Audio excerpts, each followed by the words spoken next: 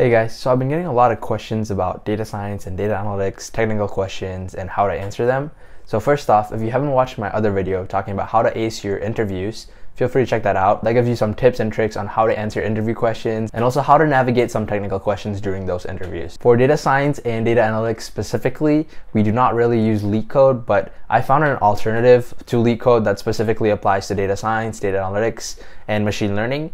So if you guys want to check that out, I'll leave the website down below. So yeah, today we're going to be answering some of the questions on that website. It's called datalemur.com. We're going to go for some of the easy questions today, and we're going to escalate all the way to the difficult questions eventually in the future. So yeah, without further ado, let's get started. So yeah, first we're going to try the LinkedIn data science skills question. It has easy difficulty level. The task here is to find candidates best suited for an open data science job. You want to find candidates who are proficient in Python, Tableau, and Postgres SQL. Let's see. So here it says you want to find candidates who are proficient in Python, Tableau, and Postgres SQL. So that's a tricky part. Write a query to list all the candidates who possess those skills. No duplicates. Gotcha. Okay, so here we see that the candidate ID is duplicate. So this is the same user or same candidate, and they have 3 skills. Interesting. Gotcha. So just from that, let's look at the table first. So I'm assuming this is a error column right here, which is fine. Okay, great. So for that, we're just going to do select candidate ID from candidates, and then where skill in, and then we're just going to do Python. What was the other one? Tableau and Postgres. Now this gives us all the candidates who have either Python, Tableau, or Postgres, but we want candidates who only have all 3.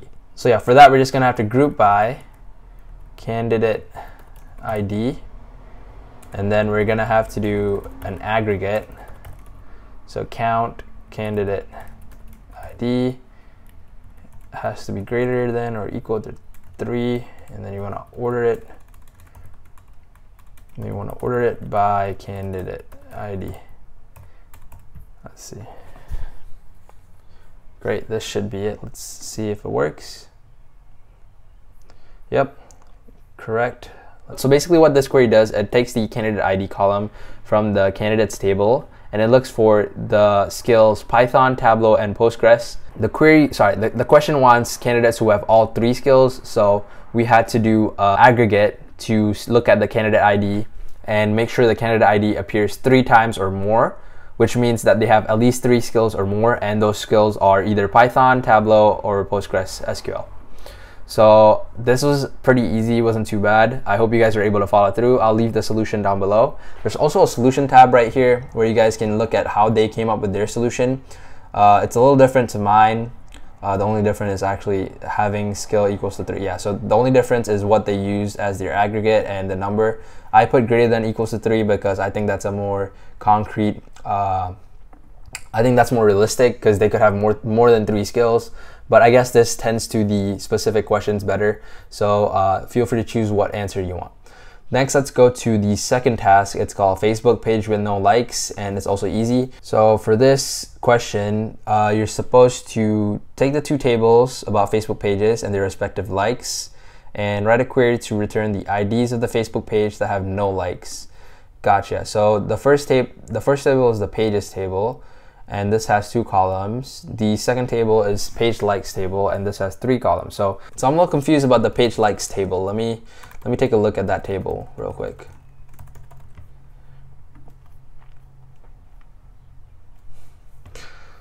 So yeah, it looks here that everybody in this table has had a like. So what I'm going to do here is I'm going to do an outer join. So I'm going to merge both the tables, the pages tables and the page likes tables by the page ID column. And this will have all the instances, whether there's likes or no likes. And then I'm going to filter for the ones where the like column is null, so that I am able to get the ones that don't have any likes. So for that, let me just do page ID from pages, left outer join, page likes as like, sp, and then let's do COALESCE p.page ID, l.page ID, this page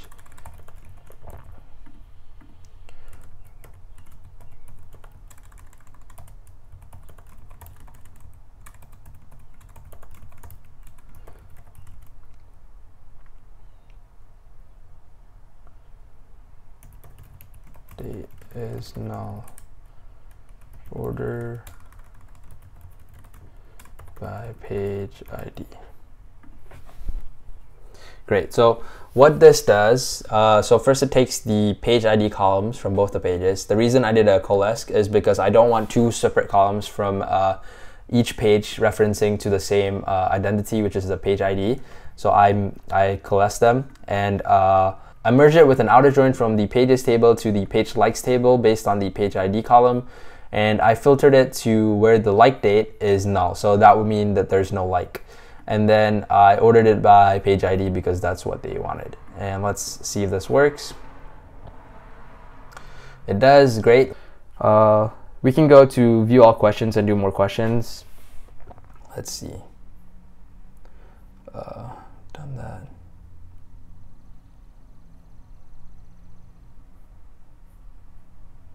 There are premium accesses and non-premium, so we're gonna probably focus on the non-premium ones for this specific series. If you guys want, you can check out the premium. I think it's pretty good if you have the money. It's additional practice, so why not? So yeah, cool. That's all for today, guys. I hope you guys enjoyed this new series. I'm gonna try and pump these videos out as much as I can.